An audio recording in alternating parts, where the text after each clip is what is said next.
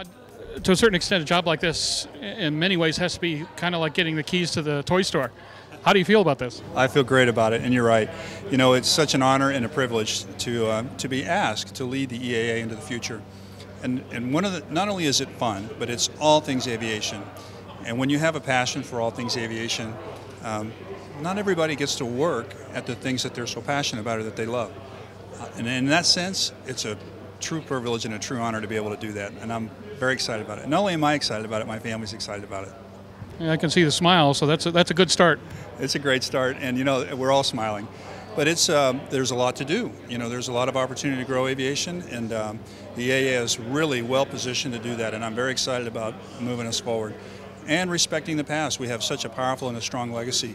The Poberezny family has done such a magnificent job of building a world-class organization, and it's entrusted to my care, and I take that care very serious. How do we bring all sides now into, to an event like this? We're seeing everything here, but how does EAA service the entire world of aviation going forward?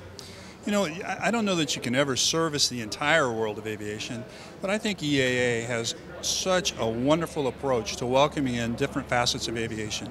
When we have the manufacturers here, we have the engine guys here, we have such a diverse range of home builders and kit builders here.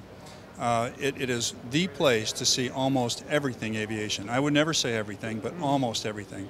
And I think, as Tom said earlier today, we welcome that, and we welcome new and innovative ideas. We welcome new and innovative approaches to anything in aviation, whether it's the technical aspect of it or whether it's growing the participation of aviation.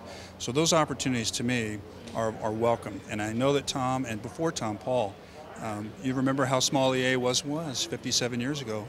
Look what it is today. Think about what it's going to be 15 years from now. Isn't it amazing when you see the past and you really appreciate the legacy of the past, but there is a bright future out there. And even though we've had a challenging time in the economy, there are lots of opportunities for aviation growth. It's going to require maybe some hard work, maybe some innovation, but you know what? We're all up for it, and I know the EAA membership is up for it as well, and our partners and our constituents. EAA is very much strongly positioned to grow aviation, probably uniquely so. It is the most diverse and it is the most dynamic aviation organization out there. It's fantastic. Is this organization ready to grow, capable of change, and is it really ready to lead us into the next century? I think it is, and I'll tell you the strength of the organization is not only in the membership and the partners. The strength of this organization is the staff. There's a great staff here. The EAA membership is so strong.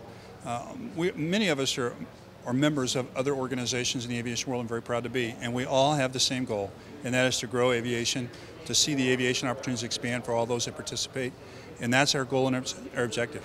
The EAA has a tremendous amount of strengths, and one of the things that I believe in as a business leader and as a leader is that you build on your strength. This organization has a strong foundation and a lot of passion and a lot of energy, so unleashing all that potential is the job of a leader. And one of the things that I think Paul and then Tom has done in a magnificent way is the volunteerism that's so strong and so much a core part of EAA is an engine that makes things happen. And I'll tell you, this week with this rain, every volunteer that I've talked to and met, every staff member that I've talked to and met, I can tell you, they're tired and they've all worked hard, but they got it done. That can-do attitude, let's make it happen, and everybody pulled together and has done a wonderful job.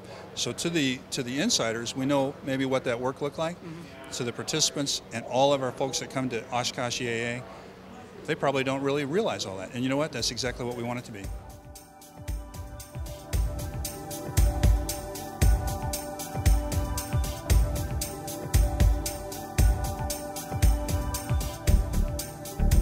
Aero-TV is brought to you by... If you own a Cirrus today, or if you are considering the purchase of a new or used aircraft, consider this. Avidyne, in conjunction with the country's leading Cirrus sales and maintenance facilities, has launched the G3R9 program that combines the purchase of a late-model, low-time Cirrus aircraft and the addition of the Avidyne Integra Release 9 avionics suite for much less than you may have thought, and certainly much less than purchasing a brand new aircraft. G3R9, combining the best airframe, best engine, and best avionics for the best value.